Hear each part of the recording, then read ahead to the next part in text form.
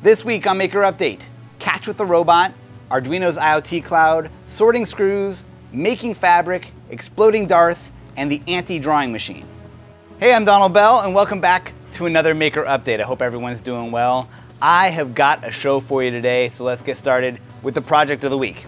If you ever wanted to play catch with the robot, Johan Link has this incredible guide on Instructables for making your own ball balancing platform. The base of the platform uses 3 servo-controlled 3D printed arms to move the platform around.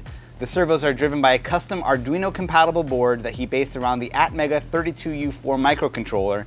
It's the same chip used on the Arduino Leonardo, which you can substitute here. But the real brains of the operation is a Python program on a nearby computer connected to an overhead webcam that detects the position of the ball using OpenCV. Based on the ball's position, the program calculates how to move the platform to stabilize it. It's a super cool project and something that I suspect would drop jaws at a science fair. It's time for some news. Arduino announced their Internet of Things cloud platform last week, the IoT Cloud Beta, and it's now available and free to try out. The one hitch is that you'll need one of Arduino's latest MKR boards to take advantage of it. Looking at their demo video, it seems like a clean, intuitive setup.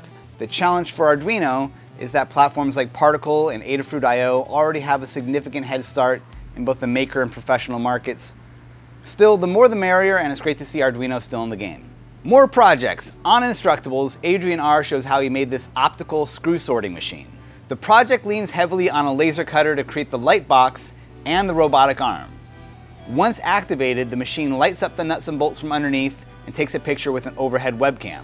Using OpenCV software, each item on the light box is identified and the robot arm gets its instructions on where to put each piece. An electromagnet at the end of the arm does the lifting. Very cool. For something totally different, poppy.oceanblue has a guide on designing and printing custom patterns on fabric using Adobe's free Capture app. Her process takes advantage of the kaleidoscope feature of Capture, which can create patterns with your phone's camera that you can export as a pattern tile. The second step is really just uploading the file to a fabric printing service like Contrado or Spoonflower and using their online tools to transfer the pattern to the fabric of your choice. If you're into making your own clothes or custom upholstery, this is a cool technique. gzumwalt is back with another inspired 3D printing project. This time it's a motorized Darth Vader statue that explodes and reassembles itself over and over. Greg makes it look easy, but there's a surprising amount of complexity to pull off the effect. A single geared DC motor drives it all. Everything else is 3D printed, including the joints, turnbuckles, bolts, and of course Darth Vader. Everything you need is in the Instructable, and I think it would be cool to see more designs adapted to explode out like this. Last but not least, check out this anti-drawing machine by Soonho Kwon, Kedia, and Akshat Prakash.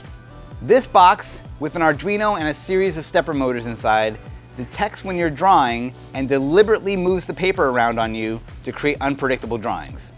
The result is a frustrating but hilarious drawing experience. It could be a fun practical joke or maybe even a party game. I've got some tips and tools to share with you. First off, just a reminder that if you missed last week's show, you can find it over on the Adafruit channel using the link in the show notes. Also, if you're near Cambridge, England, the first official Raspberry Pi store just opened up there. From the video, it seems to look like an Apple store where they replaced everything with a Raspberry Pi. It looks nice though. Speaking of Pi, there's a new Pi expansion board being launched on Crowdsupply that's getting some attention. It's called StereoPi, and you can use it to create 3D stereoscopic photos and videos. The board starts at $70 with more expensive kits available. What's unexpected is that it specifically needs the new Pi compute module to work because of the module's unique ability to run 2 cameras at once.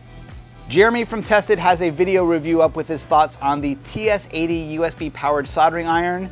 It looks like a good but not uncomplicated option for a portable, virtually cordless soldering iron.